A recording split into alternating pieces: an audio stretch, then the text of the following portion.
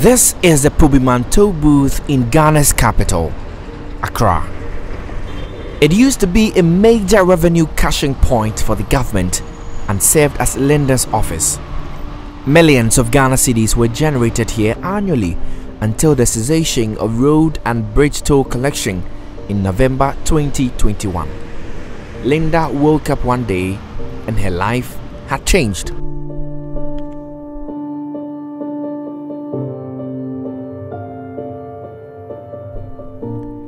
The Finance Minister Ken Oforiatta read the 2022 budget and put her out of her job with an assurance that all tollbooth workers will continue to receive monthly salaries while they await reassignment. To address these challenges, government has abolished all tolls on public roads and bridges. This takes effect immediately. The budget is approved on appropriation. The toll collection personnel will be reassigned. The expected impact on productivity and reduced environmental pollution will more than offset the revenue foregone by removing the tolls. So far, that promise has not been fulfilled.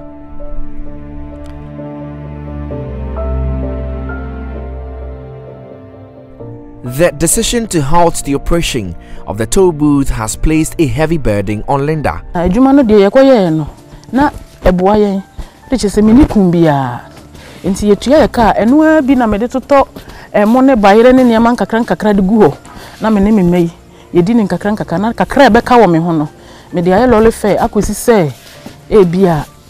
month no ebeso eto dan so metimi ko free niema won krofo enti se tama ne so ne yetua ye car na ye de amaye na ye yiye be fie die emunye kra.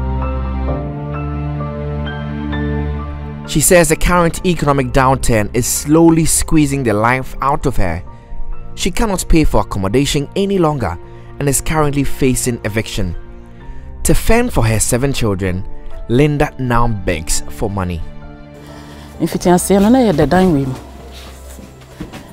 if you run no buy until buy who say me adwuma no na o se sanity dia me ne me ma no yemra e dine with until na me ma no bibi kakra sika de onje but etoda emo kakra oye oketwa no baako na oba ha na me de ama no nti me wa ha na oba e ka kire me se me free edan no de ne ba e ba betina den sa tam no yetama na ya pam yin nso me ni ba bia meko no se sa na tie dia me mpisika na me nsan mo bo me structure no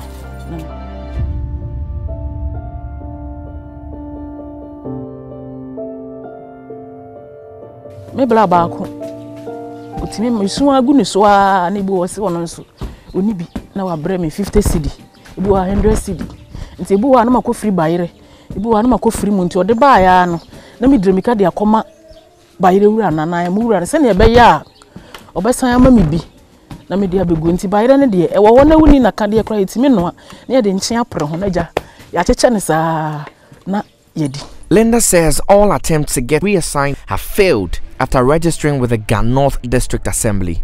Mako register o Ghana North enti da no omo ba ha e be bisa me se kadien na metimi aye na me ka che ne se sisi ya de ni omo de be ma mi bia ni omo de be ma mi bia.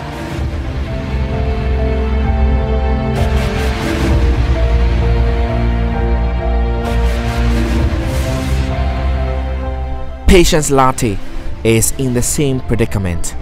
She, also a former toll booth employee, is a mother of 2. She describes how hardship forces her to sleep on an empty stomach when all attempts to reach out to family and friends for help are futile. The last salary she received in December 2021 couldn't sustain her for more than a month because of the high cost of living. She is disappointed that government had failed to keep its promise of paying them indefinitely while they waited for reassignment. Sometimes I just sleep. I sleep without food. Patience says financial hardship has forced her to change her children's school. This is because she was unable to pay the previous school fees. Her mother and other siblings who depended on her have had to find their own means of surviving. I have to take them off from that school, put them in different schools where even I can't afford their daily feeding fee, school fees, books, everything. I can't. Since last term, up this time that school resumed, nothing has been done about their school. They are just going there just like that. When I was working, my mother used to depend on me, even my siblings. But now that I'm not doing anything, they don't have, they are small ones. So nobody is there. Her grandmother described the situation as pitiful and called on government to restore the toll booth work.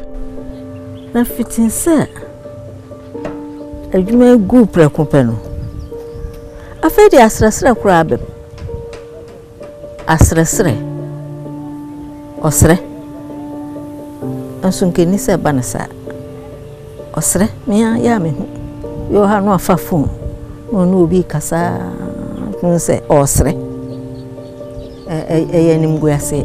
The story of Linda Ejay and Patience Latte reflects those of hundreds of toll booth workers who lost their jobs. All they wish is for government to listen to their plea. If not, the future of their children now hangs in the balance. Franklin Ansong Siame's story on the impact of the cessation of road and brink toll collection on livelihoods. We are privy, toll workers are privy to the government. It should reassign us. As we are home, we have to eat before we survive, to wait for our reassignment. Abai, wami wa na me my bre. Mini da so bia o baby a. So wa ni me da ko me ba sorry no ma sense da me kete so.